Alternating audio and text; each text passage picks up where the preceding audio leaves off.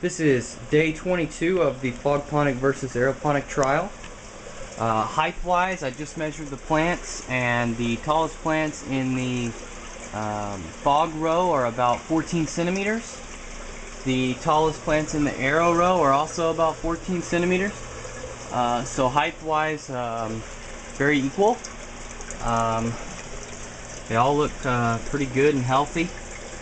Pretty happy with the way that they're growing over the past few days. These are the aero plants.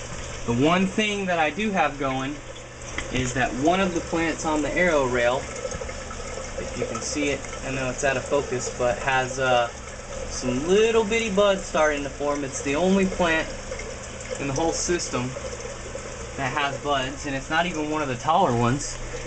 It may just be genetic, to be honest, that it's forming buds that early, because I don't see any forming on the rest of the plants, but just an interesting little observation.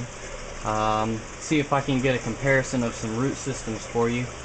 We'll take this plant, pull it out.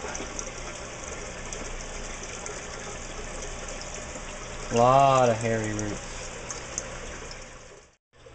And then I'll do this plant.